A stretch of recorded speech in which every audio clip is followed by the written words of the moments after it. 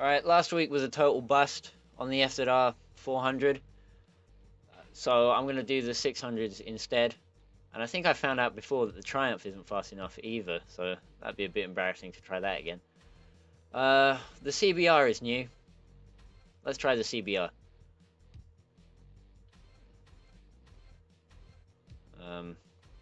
Go for blue wheels. That's fine. I don't know. I don't really care about the gear at the minute. I just want to get all these events over with so that I can move on to the Manx and then the actual TT itself, which I'm fairly excited for, actually, because it'll be my first time actually doing the TT in this game. Oh well, let's go for black, whatever. I've given up going for fashion and trying to get everything matched. I haven't got enough stuff unlocked to really do that properly when I'm choosing more colourful bikes like this paint scheme I've got going on my CBR. Hopefully the CBR will be fast enough. I think I already said that, but this is something that I'm actually really hoping. Because if it's not, then I'm in for another busted episode. And I really don't want to have to do too much of this game off camera, because there's not a lot of this game really on YouTube, like a lot of the games I plan to play. So it'd be nice to actually be able to get it up and out there. Yeah, the CBR's definitely quick enough. Alright, okay. I'm actually in with a shout this week. If the Gixxer doesn't completely swamp me, but I should be alright. Looking at my pace right now, I should be alright to win this one. Jesus Christ, these things are a lot faster than the 400. Oh shit, yeah, I forgot to... It was auto-braking there. I forgot to check what handling model I was on. Oh well, whatever. Now that I'm winning, I don't mind as much. I probably was on intermediate, and I should have just chosen the NC30.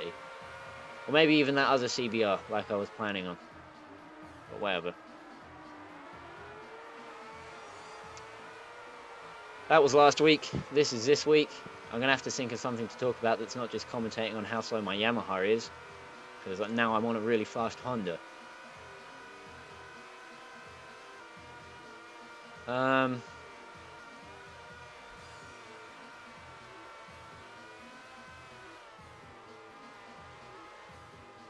I guess I could talk about Milestone and the AMA Supercross game coming up, because I have a bit of an idea for a video to do that's kind of related to that, but not really.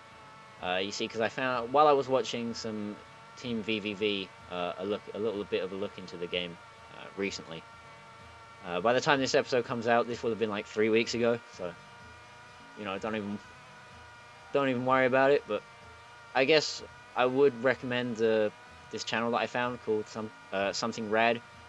He plays motocross games and stuff exclusively. He's not. Most channels are more, you know, most racing game channels are more like focused. Like you have the F1 channels and then like motocross channels and that sort of thing. My channel is more of a Toka race driver, I guess, type deal, where it's a big mash of as much stuff as you can get in there, which I think is pretty neat. You know, I like that idea. I like Toka race driver a lot. Not really the first one. I can't really deal with the handling model on Toka Race Driver 1, but 3 is the bomb. It's, you know, I've been playing Toka 3 for years now, and Race Driver 2 is, you know, it's good. I don't really care about it as much as 3, but it's definitely better than 1, and I haven't actually played any of the Toka Touring Car games before, so... Considering I'm planning on this channel to Let's Play every console game released 1995 and afterwards, I should get on looking into some of the PS1 titles, because right now I'm definitely focusing way too much on the PS2.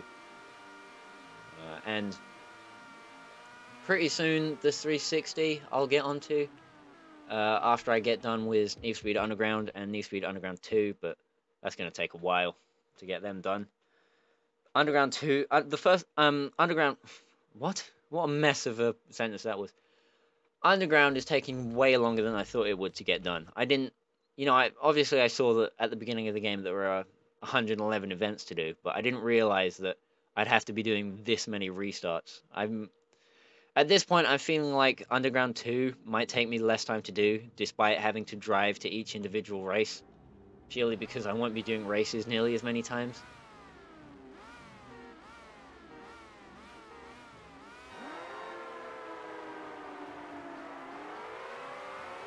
It's much harder than I expected, which is weird because Underground 2, I can't remember what difficulty I played that on. Probably medium I played that on, I think, and that was fine.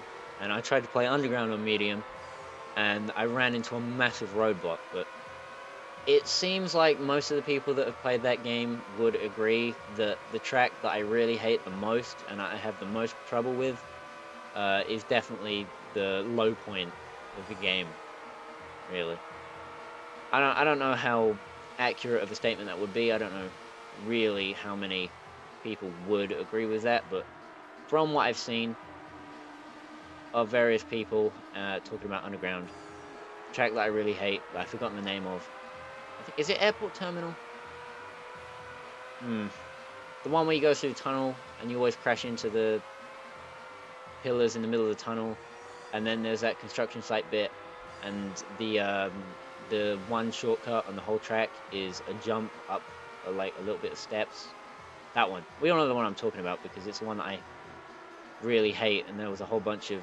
It took me like 3 episodes, I think, of my Need for Speed Let's Play to... No, not 3. 2 at least. To win that race. Definitely a low point of the game, that's for sure. But to be honest, now that I'm over that hump, and I mean, after that race there were a fair few more that were pretty difficult, but weirdly that was to take 3rd place on the in-game rankings. Taking 2nd place on the rankings was way easier than taking 3rd place, so I'm pretty hopeful that Eddie won't be too hard to beat, and that was a fucking massive crash from the AI there. I don't even know how you would crash into that wall, because it doesn't seem like the AI's racing line is that close to it. You'd think that they'd like see that there was a collision there and like duck out the way, but I guess not. And I'm finally in the lead, I think for the first time in this entire race. I've got past the Suzuki, and now I'm just going to leave him in my dust. Looks like the CBR is better in a straight line than in the corners, which is a complete opposite of the Yamaha that I rode last week, but it's also the complete opposite that I need, because as I said in the last episode, going fast in a straight line is a lot more important on this game than being able to go around corners all that well. I mean, obviously there's still an element of cornering to it, and biking is about attacking the corners, but, going fast is helpful too.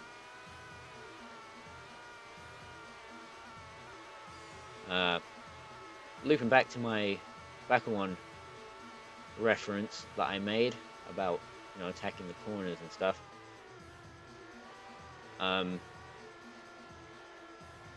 Or Initial D, I guess Itsuki says it as well. Biking is about cornering and that. I swear that's a panel from Bakuon or a line, but I really don't remember. I still haven't finished Bakuon. I'm on episode 9 of 12, and I've been watching that show forever, so I've got to get it done. I'll definitely get it done before the next time I record this game. That's a promise from me to you that I'm gonna finish Bakuon.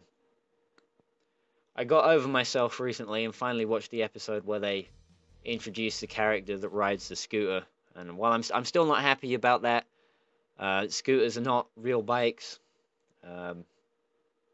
No one that rides a scooter should be placed anywhere near people that ride real bikes. That's just the way it is, and I wish that this meme of scooters would end, but it will never end. Nothing will ever be okay. You know, plebs just won't stay the fuck out of things that I enjoy. And it's maddening. It really, ooh, it gets me angry. Luckily, I'm the lonely rider these days. Well, luckily, unluckily.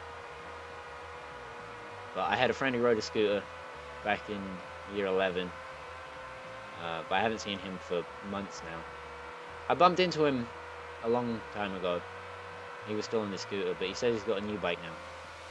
It looks a bit like a Harley, but it was a Chinese thing, he says. Or I guess since I kind of don't like Harleys either, except for like the flat track thing. Flat tracking is pretty cool. Still don't like Harley all that much though. I'm gonna say Suzuki Intruder instead of Harley Davidson from now on. Whoa! I almost got taken out by the Gixxer there. Kawasaki managed to keep it on 2 wheels. Weird that that's happened again to a different bike than last time. They don't seem to fare too well with gaps in walls for driveways while they're on their 600s. It's a little bit odd, but I'll take it if it means it lets me win easier. Because I want to get to the actual TT. I want to do proper laps of the whole course rather than stages. There's nothing wrong with rallying, you know, but when you're on the TT, you want to do the TT, you know, you want to take that 20-minute challenge. Can you get around the course in less than 20 minutes? That's the benchmark for this game, I think. Well, that's the benchmark I've always set. More recently, you know, in the last couple of years, 20 minutes around the track has been a benchmark. I know the record and stuff on this game is like 18 minutes. So being within 2 minutes of like a video game lap record on a track this long is something I'm pretty proud of. Especially because, like, back in my Forza 4 days, you know, it was an achievement for me to get under 10 minutes on the Nürburgring. I was never really, I was not slow on Forza, alright, I'll have you know. But I wasn't particularly quick either. I wasn't leaderboard fast. Speaking of leaderboards, I've been getting a little bit into Dirt Rally recently. I think I might have ranted and raved about it a while ago. I don't know if that was in an episode or in a post to an image board, but I've definitely ranted and raved about... No, I rant and rave about Richard Burns Rally, but that's because that game to me, and I've put actual practice time into that game, especially on the... Well, I've put actual practice time into that game. For some reason, it works fine in my original Xbox, but it won't work in my 360, and it's supposed to be on the backwards compatibility list, and the main menu loads up, and then it says that there's an error with the disc, like it's dirty or damaged or something, and it's clearly not. Because if it can run in an original Xbox, I'm sure the 360, which is far more advanced, shouldn't have an issue with it. But, oh well, whatever. Point is, I can't play Richard Burns Rally with any sound. Not that I find that to be a particular issue. My big problem with the game is that the physics are fucking awful. None of the cars weigh a fucking thing. Jesus Christ. You know, Mobile 1 Rally Championship feels a little bit like you're driving on the moon. But, you know, no one lauds that game for its physics. That game is, you know, regarded as a classic of the rally genre, because each stage takes like 20 minutes to do, and there's, you know, hundreds of miles of stages and stuff in that game. Meanwhile, Richard Burns Rally, everyone loves it for its physics. You know, I'm playing it on an original Xbox, but same thing like people complain about Project Cars, you couldn't play it on a controller. Can't fucking play the fucking thing on a controller. What's the point of putting it on the console? You can't play it on the fucking controller for the console. That's what you're supposed to play the console on. It's retarded. And SCI, you know, people that... I think they published RBR. I don't think they made it, but they published the Italian Job game as well, that I played the absolute fucking shit out of when I was a baby boy. So, you know, I had higher hopes when I first saw that SCI logo pop up, loading up the game, but it turns out it's fucking shit. And Dirt Rally is leagues better, even though I gave up on that game ages ago. I finally came back to it. And it turns out when you put a bit of practice in and choose the right car, and by car I mean car class, because all the cars in a class pretty much drive the same. There are a couple that, I mean, it's mostly the 60s class that has the most differences, because the Lancia and the Mini are front-wheel drive, and the Renault is rear-wheel drive, and that makes the Renault a million times better than the Mini and the Lancia, because it can just be faster, because it's not front-wheel drive. But that's the only class of car where there's really a significant difference. I mean, in the 70s class, you know, you got the Stratos, which is mid-engine, and everything else is front-engine, but, I mean, they're still all fairly similar. Basically, what I'm saying is, you know, choose the F2 kit car class, because it's by far the most fun I've had in that game. Out of all the painful hours I spent raising money in the 60s and 70s class, that I ended up blowing mostly on repairs. Well, no, not really on repairs. I rarely have to spend more than $2 on repairs at the end of a rally, in Dirt Rally. But I'm talking about like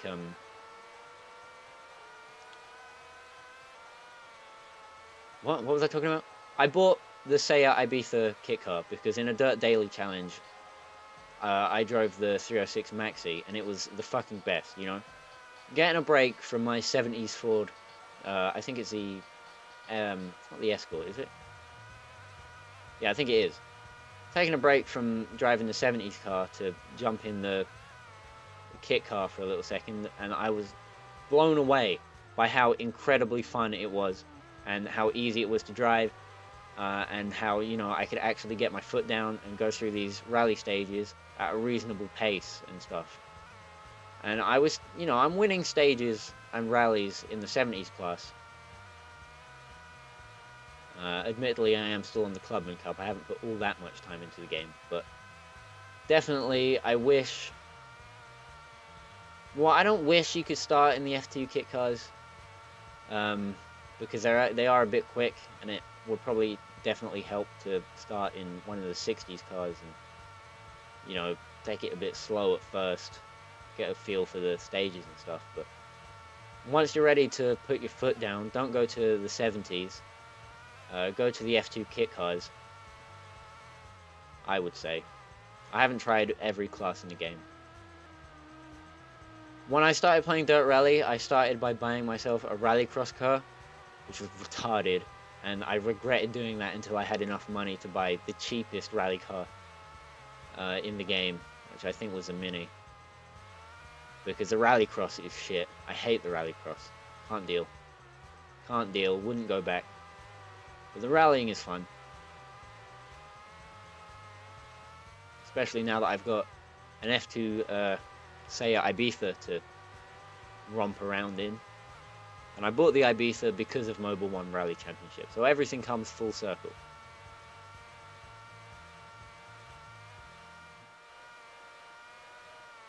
There we go. This is the point where I gave up on the 400s. No point in giving up on the 600s, because I'm easily going to take this one home now. One last stage to do.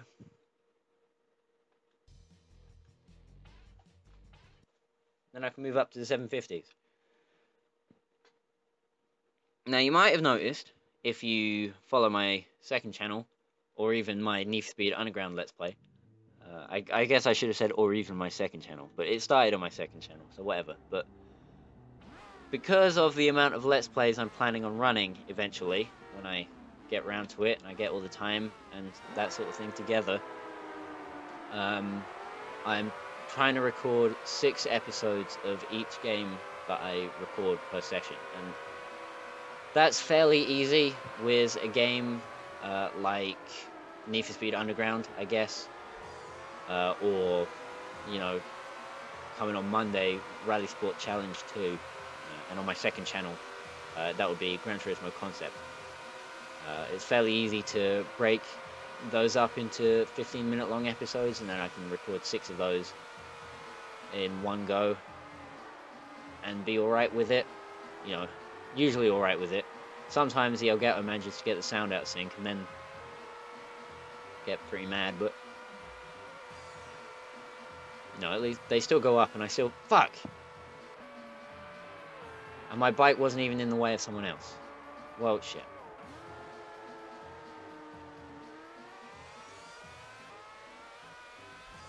Then I'm not out of touch. They're still on the minimap. I could catch up.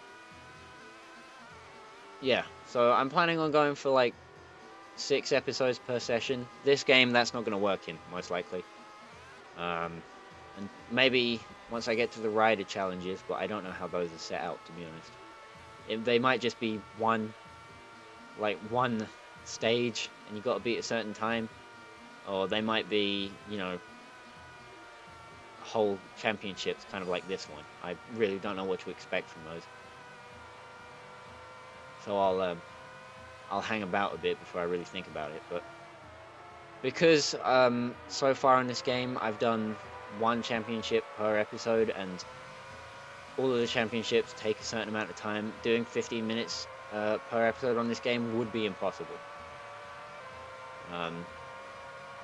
And there's some stuff coming up later on in the game where I might only be able to make 1 episode in a recording session, or even maybe not even that, because, you know, the Formula 1 TT is 4 laps of the track, so that's going to take a little while to get done.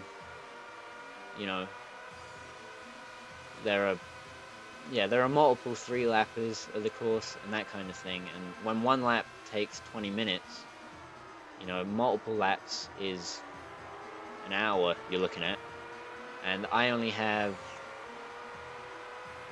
I won't call it 3:30, I'll call it like 3:45, you know, getting on for 4 when I start recording, and then I have until 6, a little bit past 6, before my, you know, family starts getting home back to the house, and I can't really record anymore, because as I've talked about a lot, I don't like recording when there's people around. You know, I'm a little bit self-conscious in that way, I guess. You know, it's mostly a family thing. If my friends were here, I would probably not be able to record either, but, you know, it'd be a little bit more comfortable. Probably. I don't really know how that would all work out, that dynamic. I kind of... Yeah, just recording when I'm on my own and there's no one around. That's the way I like it. So that's how I do it.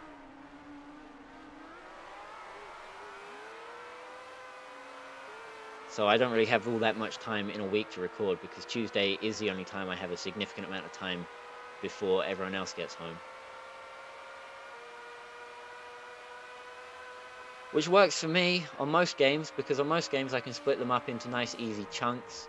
On this one, as I've already said, I can't.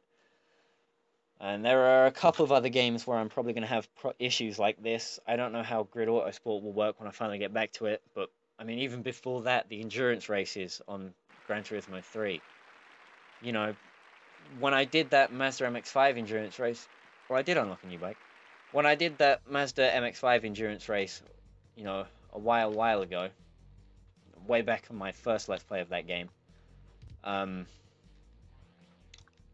you know, I could cut that up into 10-minute chunks and be fine with it, because I just used to record in one big block and then cut it up. But I don't really want to be doing, you know, a race that ends halfway through an episode and picks up again in the next one.